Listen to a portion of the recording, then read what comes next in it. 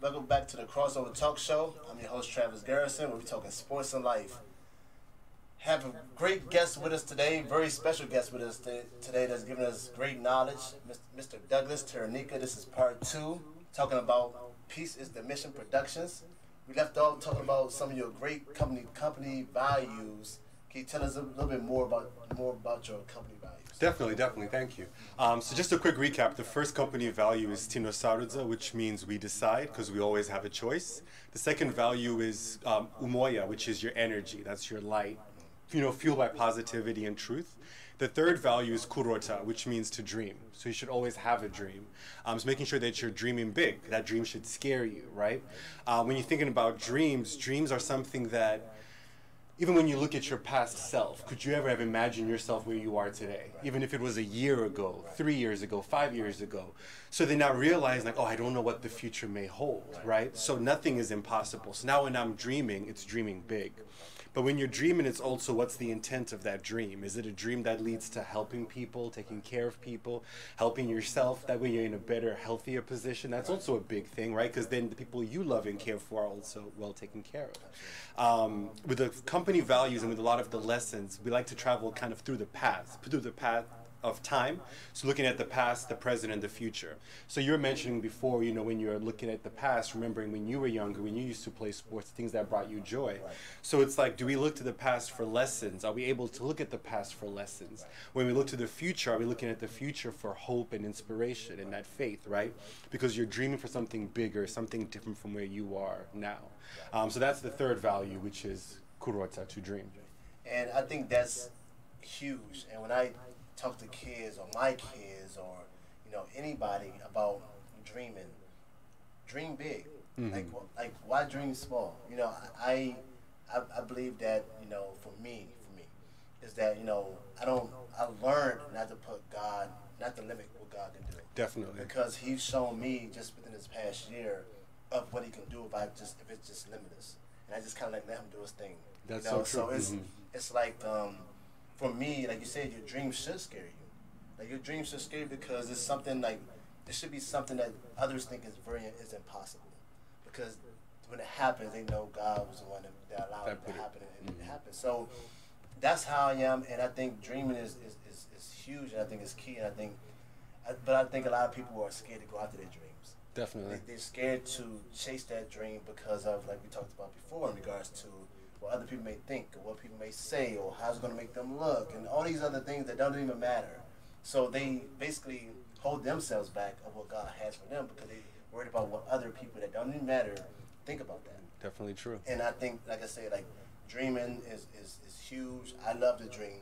I love the endless possibilities because if you sticking to the norm, then for me, it's like it's not even, like what's not cool about that, but like what's, like you know what to expect. Right. When you dream big and you kind of like let God lead you, it's like you never know what's going to happen, and He'll take you, like you said, take you places that I never thought I'd be doing some things I'm doing right now. Mm-hmm. But because I took my hands off the situation, allowed God to lead me and to dream big, like dream of endless possibilities. It opens up so many other doors. Absolutely. No, definitely. And I think another part too of it is, for me at least, it's also letting go of the dreams. Dreams don't have to be so specific to how I may have envisioned something. Right. And then it's also trusting God that He knows better than me what I may want too. Absolutely. And something that my mom, this is also my test of faith, something that I'm also working through, right? So growing up, my mom always used to say, like when you look at the birds specifically, like when you look at the birds, they don't worry about what food they're going to eat tomorrow or next week or the following week. They just focus on the day. Look at how birds fly. The whole world is theirs, So for me, it's kind of trying to have that same balance of not just being ignorant and not focusing on the future and planning things, but also trusting in God that the future will take care of itself, but let me focus on today and take those few steps. So the fourth value is kubo, which means to charge.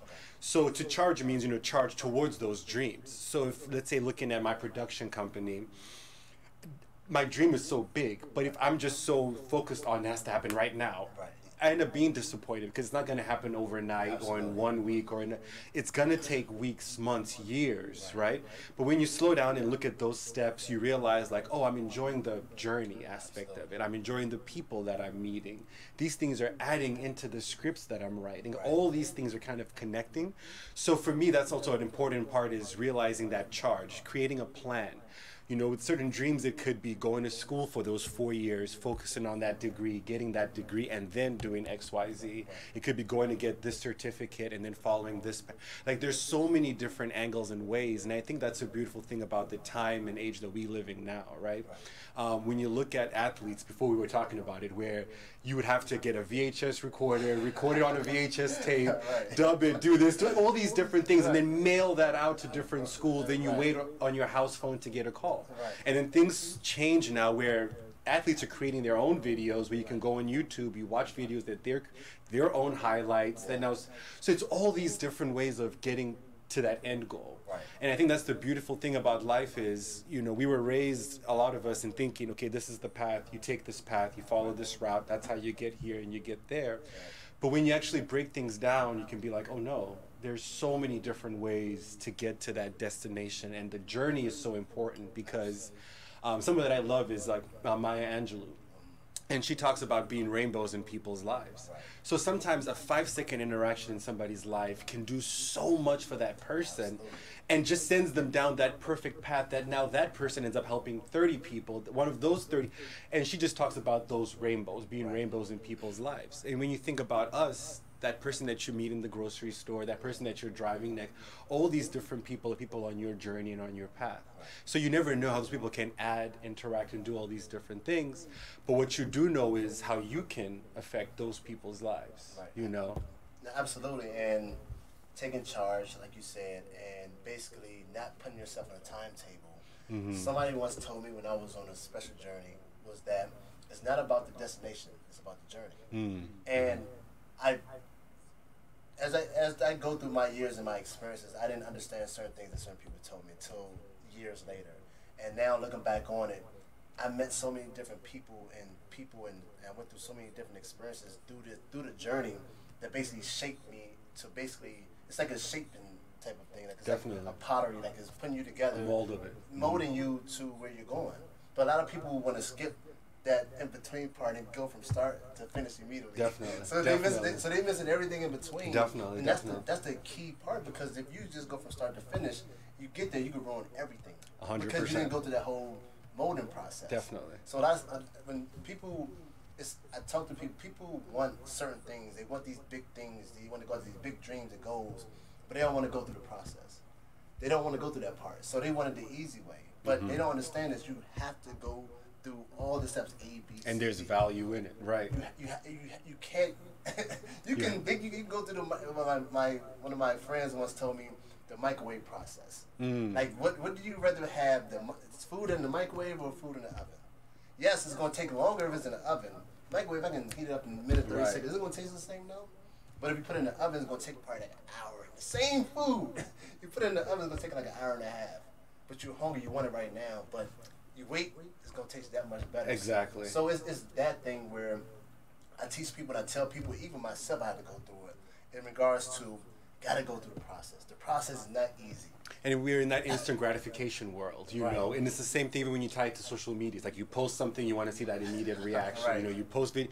But it's like, no, a lot of things in life take time, you know, and even with the values of to dream and the steps, when you look at the universe and when you look at our world, even like this office, so everything in our world was either created by the universe, so it needed time, or it was created by people, so it needed steps and dedication, right?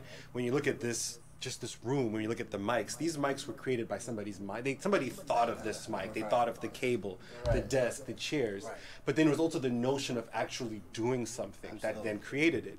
And that's what our world, that's what it takes to live in our world. You know, you either can experience and enjoy the things that come naturally, but once you start dreaming, then you have to put that work in there and give it time. You know, give it time, and that's a big thing. I know I personally even struggled with that when I first started writing. And when I look at my journey now, I'm grateful for just how things have just broken out into there. Like from writing my first book and having that me believing like, oh, this is done, this is complete, I love it. And this is probably in 2018. And in my mind, it's okay, the next thing that I want is this, and then you plan the whole thing. But then when you start to not get things the way you wanted, but then you find that, oh, but this connected me to this person, right, and I learned this, and this helps me see it like this. Right. And then also seeing how now the story itself has grown so much over time. Absolutely. I'm like, oh, I've done things and I've added things that I never would have had if I got things my way the first time. Right. So then being like, oh, thank you for not having things go my way. Right. I'm grateful for how things are, you know, progressing. Absolutely. And with that connection, the last value is unesu, which means you have us. So with that value of, you know, realizing the power of your decision, Takudzwa, we decide, your energy, your light, your dreams, charge towards those dreams. As you're charging towards those dreams, a lot of times it may seem like you're alone, that you're not finding that help or support. But if you're really honest with yourself, you find that life, the universe is working in our favor. You find that one person that, like my illustrator that does a lot of my artwork, he's an illustrator that lives in Bolivia. So my journey connecting with him was a journey in itself, but now it helps me appreciate so much more of the work that I have. I probably went through like 3 or 4 different editors before I found CQ. And then our relationship, I appreciated that so much more because of the bad experiences I had before. You know, with me going into the world of producing, it's because I met a lady by the name of Kate Tsubata that was an indie filmmaker. So me seeing her capable of making her own films, I'm like, oh, why can't I do this? You know? But it's all these things that if those things didn't happen in those moments with other people, I wouldn't be where I'm at today. So that value of unesu, you're not alone, you have us, it means that as long as you're working on your dream with positivity and positive intent, the universe is in your favor. You will find your herd, you will find your village, your group of people that will help you. And I constantly find that with just the team and how people are growing through with it.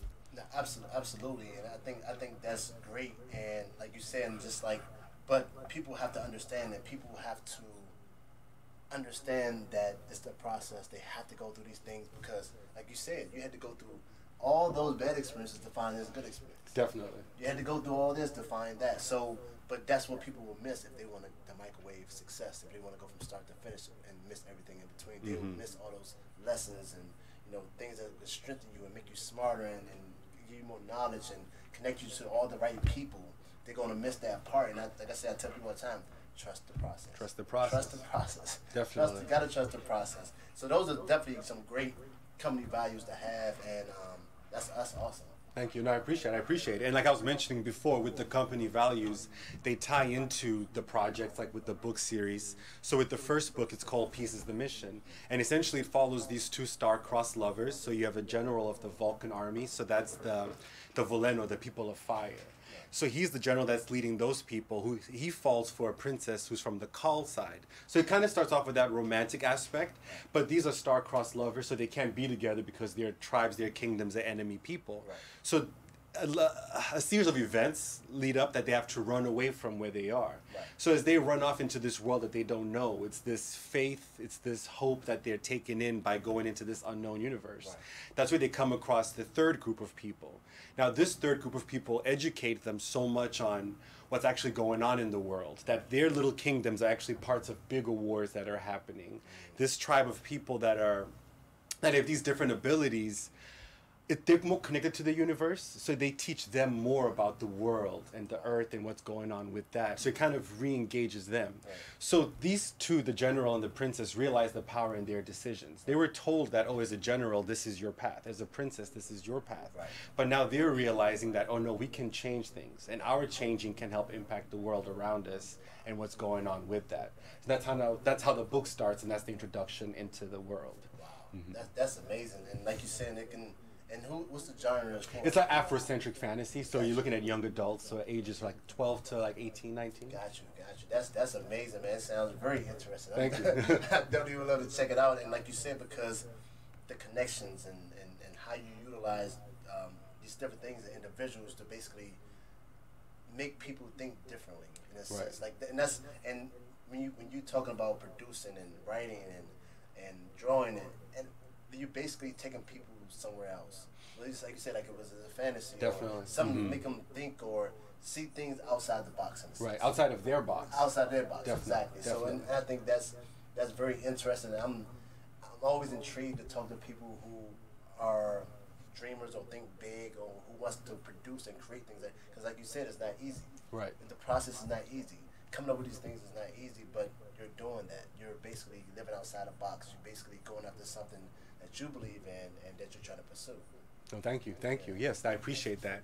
And with the second book, it's Pieces of the Mission, Relinquish Our Chains. And like I mentioned before, they follow the same storyline, but it's two different characters' point of views. And with the title Relinquish Our Chains, this is more of a journey into the people's past, as they're talking about the present and the future that they're fighting for. But Relinquish Our Chains, essentially it's talking about how us as individuals too, sometimes we hold on to things in our past that are holding us back from a better present and a better future. So that kind of ties into their journey and then the story as it's progressing through it as well. Absolutely, and we kind of spoke about it a little bit before the show, in the sense of your past and how your past can hold you back from your future or your present. Definitely. Because like you said, it could be past trauma, it could be past poor choices or mistakes, but you constantly always thinking about that, and so it's like you said, it's holding you back from moving forward. Exactly. And it can hold you back from moving forward in things you want to pursue. It can hold you back from things that God has for you because you're so worried about what happened back there, though. And it's in the past where nobody else can touch it, do anything, nothing, you know? Right. And it's one of those things where, yeah, like, you know, when you look at the past, it's, for me, I want to look at a past that I'm always willing to learn from. So as long as you're always willing to learn from something, now in the present, it opens up the door for making mistakes. So you're right. Something that held me back a lot was that fear of failure, fear of looking like a fool in front of other people, XYZ. But when you really look at your journey as a person, you're like, okay, learning how to walk. I had to crawl for how long, you know? And even with crawling, I fell so many times. I was trying to speak at the same time. Also, all these other things. But it took me a while of falling down and getting up, falling down and getting up. Whereas now after, let's say we finish high school, college, and we have whatever education, we have this assumption that we shouldn't fail. Whatever you do, you need to succeed in.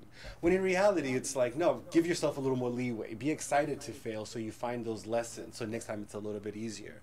So for me, that's something that I'm trying to work into myself, is that excitement of failure, that excitement of being like, oh, I see what I did wrong there. Next time I can do it like X, Y, Z, and then working it through that way. So that's kind of the goal with it. You know, with that second book, it's learning to look at your past with forgiveness and kindness, so you can look at your present self the same and work on that future goal more. Right, and like you said, you know, I know a lot of people, or I heard stories of individuals that stuck in their past and they can't move forward, whether it's in relationships, whether it's in jobs, whether it's in, you know, whatever it is, you know, because they stuck on something that hurt them, or the hurt that they caused, or the mistakes that they made. But it's like you said, we can't do anything about that, and that's something I even preach to myself today. In the sense of you can take those lessons with you, leave everything else behind. Take those lessons with you. Don't make those same mistakes. Move forward, and help somebody else move forward by basically sharing your experience, your story with them, or sharing how those past mistakes may have messed up your future in a sense. So that's definitely key for sure. Definitely, and I think the other the ability to take other people's seasons as lessons. You know, so I love learning from other people. Like, be watching interviews, people talking about their journey. So not just where they are now and that glory. It's, you know, what was that journey like? Where were the failures? Where were the successes? There's usually more failures than successes. Absolutely. And then really seeing that, and it's more humbling because then you have a little more leeway on yourself to fail as well too. Absolutely. And I know you said you had a 5-book series. So what's your fourth book? Yeah, so I have the first 2 books published, and now with the third and the fourth book, it's working through those currently. Gotcha. I also have the animation and scripts that I write. Okay. So for me, that's also part of my journey with life, it's finding that balance of writing. You know, a part of me wants to finish all 5 here and there and put them out, but then now when I look at it, I'm like, no, I enjoy taking that time because the journey that I'm going on in my personal life is adding into that journey for the books. Absolutely. So the third and the fourth will probably be coming out in the next year or so, and then while I'm working on my production with other films and animations too. Right. Did you ever have times when you got stuck in writing? Because I know for me, I think faster than I can write. So like my brain is always going, and I'm trying to write, so my writing looks sloppy, you know. I usually 90% I type. Okay. As far as like, I feel like with notes, with handwriting, that helps if I'm trying to memorize something. But as far as with the writing aspect, I don't like handwriting and then going back to typing. I might put notes in my phone, so I'll end up having like pages of notes, and I'll transfer that to Word. But yeah, I can see that as far as sometimes you also realize how you think when you end up writing, because you realize sometimes how you can jump from different mindsets or different things in there. But it's a great way to get to know yourself as well, you know, through a writing journey. Absolutely. So a lot of times the books that I wrote, I had to literally like voice record them because that's the only way I can really get it out in the sense of, you know, telling a story, or, you know, I want the effect to come across where you can hear whether it's pain, whether it's happiness or laughter. So I want people to feel that expression through the words in a sense. Got you. No, it makes perfect sense. Make perfect sense. And for me, it's also that beauty now of as a reader and I read, and also when I watch things, you pay more attention to how people are speaking, how they are wording things. So now you have that appreciation for when you were trying to figure out how to come across that way. When you read, for me, like reading books that I like the second time, you appreciate that author more because now you know that journey of being an author. Absolutely. So how can people find out more about Mr. Douglas Tarenyika? Thank you. No, so you can find out more on pitmproductions.com. If you search on YouTube, you can search PITM Productions or Pieces the Mission Productions. Also on social media, PITM Productions too. Right. Absolutely. I definitely appreciate you coming and sharing your knowledge. You know, I've learned something. I'm interested in reading your books and everything that you have going on because I think that the way you think and your mindset is key, and I think more people can learn from the lessons that you're trying to teach and even what your company is about. So I definitely appreciate you coming on to the Crossover Talk Show, talking to me, spending some time with me, and I definitely appreciate you guys joining us at home. You know, if you want to be a guest on the show, you have an organization or company, you want to be a part of the show, want to come on here, you can go to www.thecrossovertalkshow.com. Also, if you know a student athlete or want to highlight a student athlete, you can also go to thecrossovertalkshow.com. Like I always, I definitely appreciate you guys' support, your love. Always remember to think first, make the right choice. Don't think about how your reaction can affect right now, but think about how it can affect your future and how it can affect those around you. As always, I definitely appreciate you guys joining us today and tuning in. Be sure to stay tuned for the next show. Thank you. Thank you.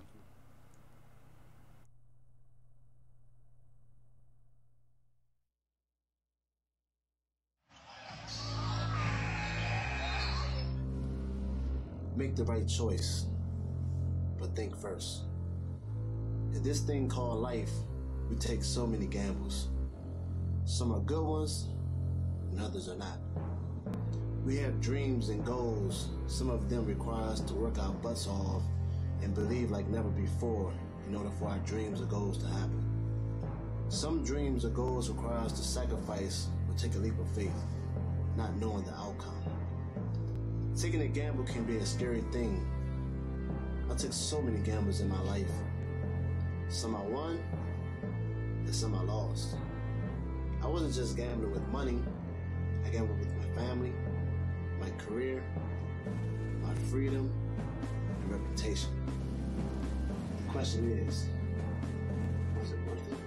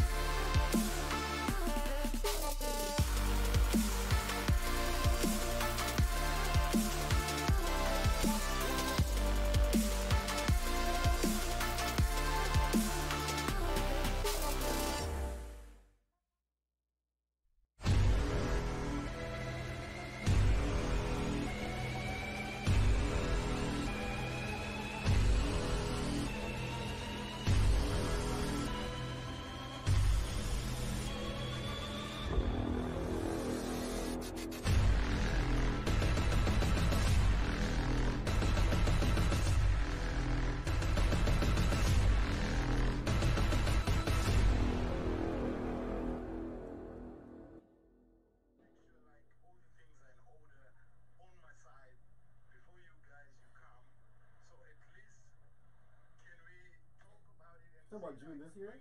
Yeah, well, originally we were going to go in May, but then again we were like, we don't know this.